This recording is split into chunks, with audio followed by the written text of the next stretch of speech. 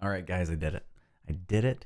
I've pushed a 120 frames per second stream to Twitch through OBS and a capture card, and it looks really, really good. And I'm going to show you how to do it right now.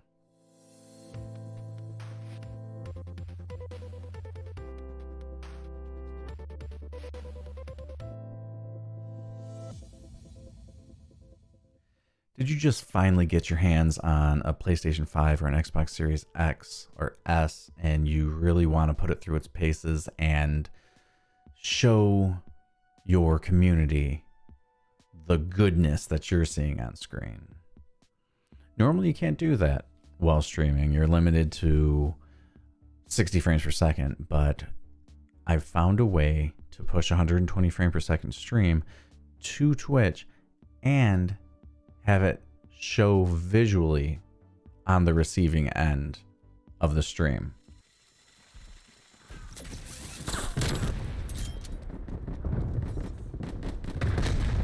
Hostiles are contesting B. Frag out. All zones are being contested.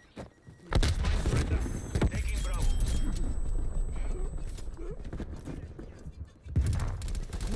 So I assume you know a little bit what you're doing.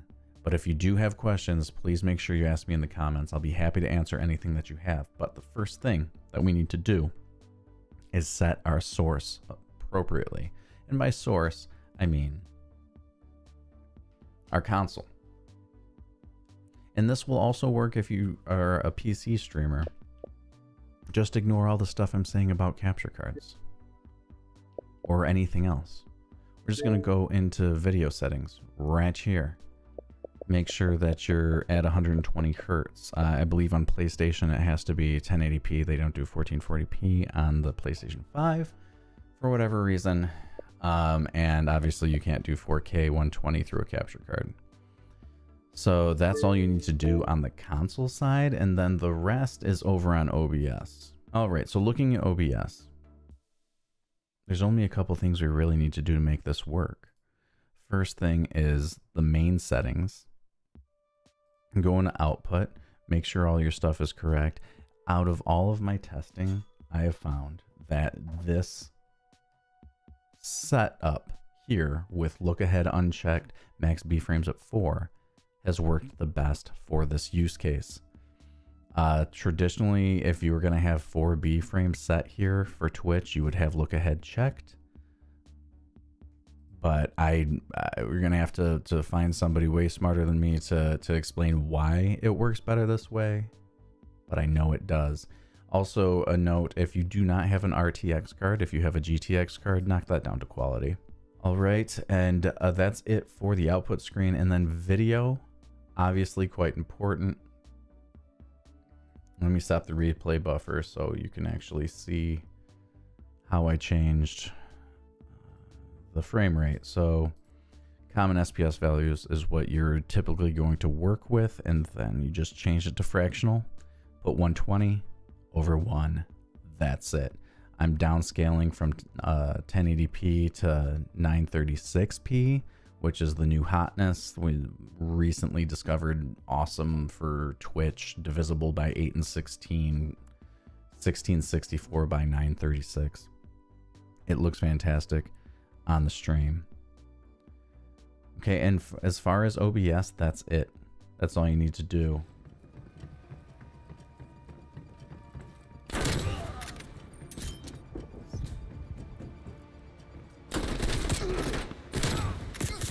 Then you want to go into your capture card if you're using a capture card.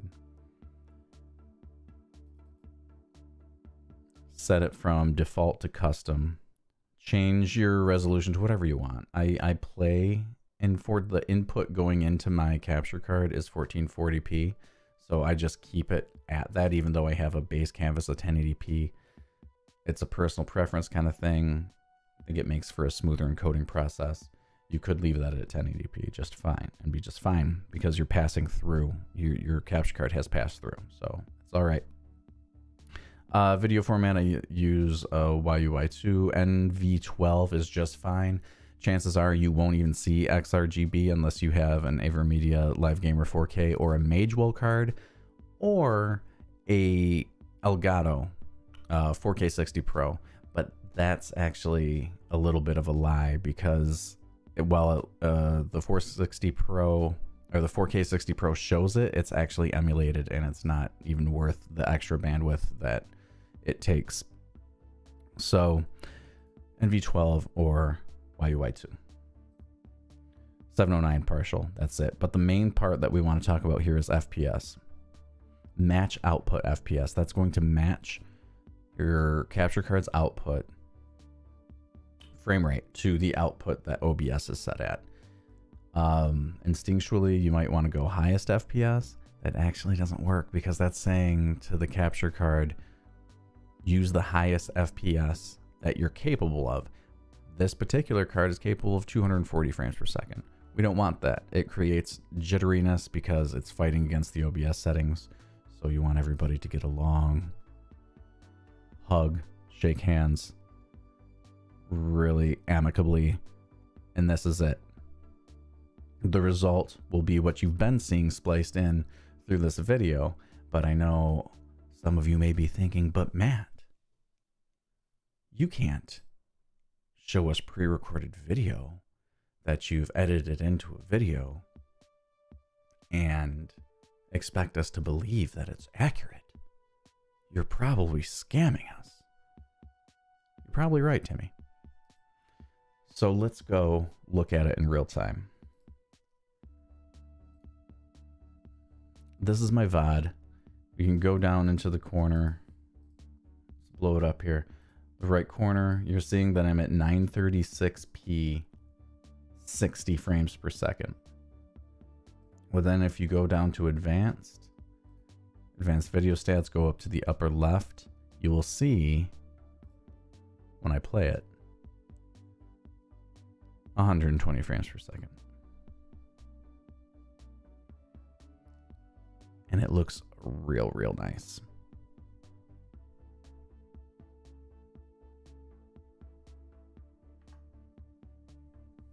See, it's in my Twitch my Twitch video producer. It's all, you're all seeing this in real time. I've also tried this in Facebook and YouTube. They both will accept the signal they'll accept your stream at 120 frames per second, but what they do with it is completely different than what Twitch does with it. And it shows in the quality. Facebook, it's hard for me to test because I'm not part of their Level Up program and I'm no longer a partner over there, so I'm limited to 720/30, and they downscale that on their end. It's not even downscaled in OBS, so it looks really bad. YouTube, on the other hand, looked great only if I was watching on the desktop or the web browser. If I opened the mobile app, it would artifact, it would look horrible. I tried two ways. I tried variable bitrate, where YouTube will determine the quality and give it to the viewer depending on what they're capable of on their device. So I set it to like 30,000 bitrate because I have gigabit upload and download. And it worked fine, but the mobile app was destroyed. I even tried using the new 1440p mode in YouTube, and that was actually even worse. So what I'm thinking is this is related to something that Kotaku published in September of last year. Just a brief blurb that I'll have a link to in the description. I'm talking about how NVIDIA was saying Twitch is going to enable 1440p 120 frame per second streams in the near future. And it talks about the AV1 standard and everything like that. But this could be part of that. That could be part of the reason that this is being accepted. I know they're not using the AV1 standard yet, but I know they're working on it. Something's going on behind the scenes because the bitrate, I kept my bitrate at 8,000 and it still looked really good sending 120 frames per second to it. just sending it double the information. It still looked great. So I'm excited to see what happens in the future, in the which looks like it was probably going to be the near future, and it'll be nice for Twitch to get a win.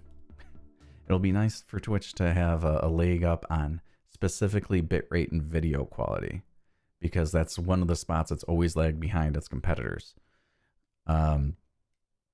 So it'll be really interesting to keep an eye on that, and I want to know your use cases and how it worked for you, and if you watch a stream on a high refresh rate monitor. Like if you came to my stream, and I'll always be streaming in 120 going forward, just to continue to test this and see how it lasts and see if I can create any problems, and you know, see if it works, it's sustainable.